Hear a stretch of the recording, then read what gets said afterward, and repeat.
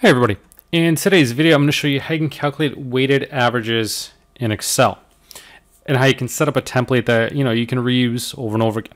So one example I'm going to go over is let's say you're looking to buy a house, and there's obviously a lot of different criteria that factor into place, and you don't want to take a simple average and say the size of the kitchen is as valuable as whether it has a garage or whether it has a basement, that sort of thing, right? You want to customize it to the level of importance it has for you. So I'm going to list my criteria, the different factors that I might score a house on. So things like location, square footage, how close it is to a school, whether it has a yard, the kitchen, the overall layout, whether it has a garage, basement, if it has enough washrooms, bedrooms. All right, so those are some criteria we can use.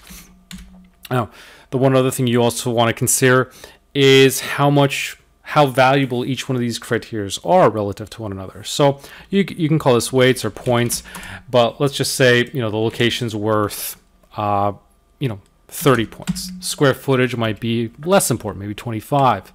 School at 20, yard and kitchen at 15, and then maybe layout gets a less importance, along with garage and basement, and then washrooms and bedrooms. So obviously you can do this however it makes sense for you, but the key is you want to assign some relative weighting so that when you go to calculate the overall scores, it takes that weighting into account. So now I'm going to have two houses that let's say we're going to look at house 1 and house 2, and what I'm going to do is assign some scores for these houses.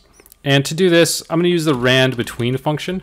So how the rand between function works is you can specify a bottom and an upper limit, and Excel's going to give you a random number that falls within that range. So just to make this completely random, I'm just going to put, let's say between 20 and 100. So completely unbiased here. I'm just going to use the random number generator for both of these houses. And then once we're good, so if you don't like the results, you can always just hit the delete button or anything and it'll recalculate, right? So let's have a little bit of difference here. I want one that has, maybe a bit of a better location than the other. So I'm good with that. So I'm going to select these cells, hit Control C, and now if I hit Control Shift V, it'll paste it as values. So those random numbers are done. It's not going to continue to regenerate. So now what I'm going to do is create another column now for the house 1 total score, house 2 total score. Okay. And now what I can do is take that that score for house 1, multiply it by the points. Now I'm going to copy this formula over, and I want this points column to stay intact. So I'm going to freeze that. Freeze column C. So that's my score for that. And then I'm going to paste this over here. And because I've locked in that column, even if I paste my formula over, it's still referencing that column. So now what I can do is I can sum the total of these scores. And what I'm also going to do is divide them by the point value, which I'll total up here as well. So 145, just to make it a bit of a smaller number, put it into better context. So it's had a score of 55, and again, let's freeze that. In this case, actually, I can freeze the entire thing, so that's not going to move. So that has a score of 55. This other one had a score of 63. I mean, looking at 9,000 versus 8,000, maybe lost in the translation bit. So it's a bit better to scale it in terms of those points values and weights. So we have 55 versus 63. So this house, for instance, racked up a lot of points because of the location and the square footage.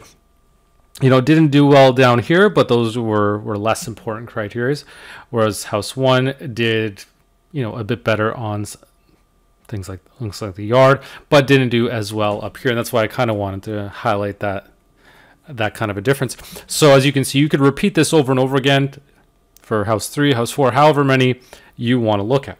Now, you don't necessarily have to create all these extra columns. And there's one function I like using in Excel, and it's called sum product.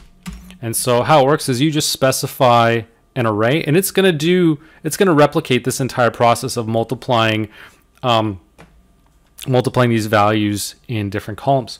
So for instance, I select the points array, that's one array, and my next array, let's say for house 1, is going to be this value. So as long as the arrays are the same size, how this will work is it'll do the exact same thing that I did here. So as you can see, I don't really need this column. You know, I can calculate, do that calculation right in there. So that's another way that you could have done it. So let's say we wipe this out. Let's make this a bit cleaner.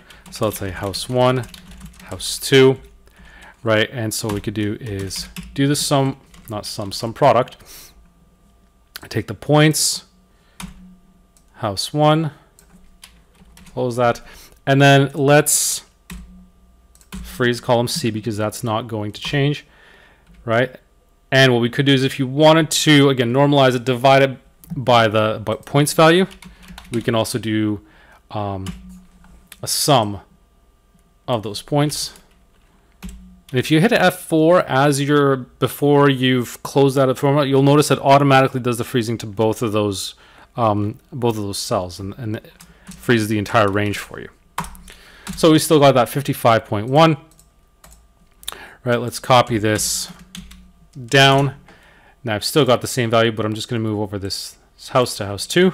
So just conveniently drag it over, and you know we've got that same 63.28 value that I had earlier. So as you can see, it's a lot cleaner this way using sum product. So you could use the extra columns, but you certainly don't need to. As you can see, it makes it a whole lot easier to do this. So you could add house 3, house 4, all this sort of thing, and then just update these formulas, and you've got your weighted average calculation.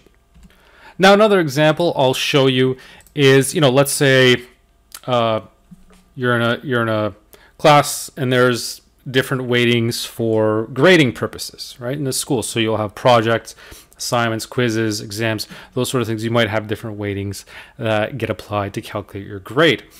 And so I'll do that as well. So let's say we've got a project, assignments in the course, quizzes, a midterm exam, and let's say a final exam.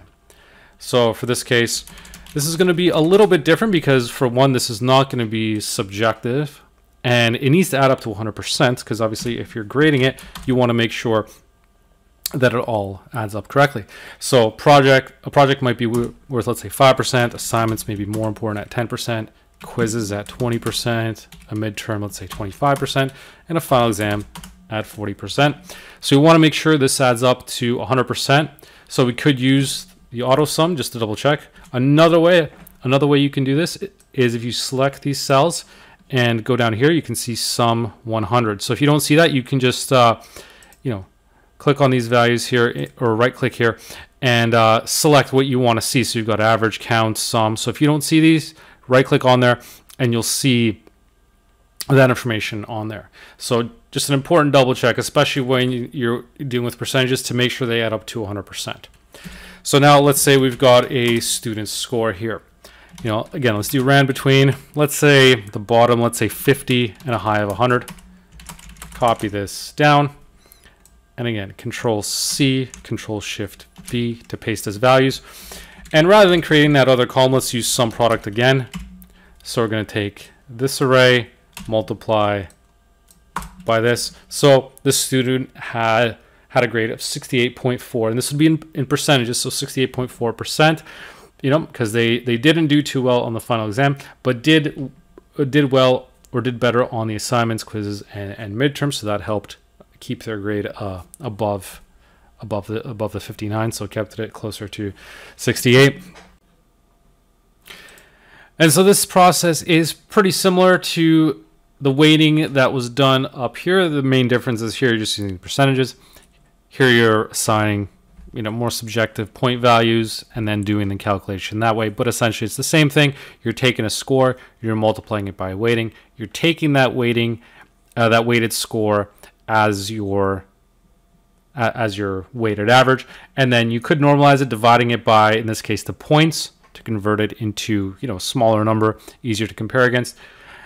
In the case of percentages, you don't have to do that because it's already based on 100%. So you can skip that step and still have that value that you're looking for. So that's how you can use and calculate weighted averages in Excel.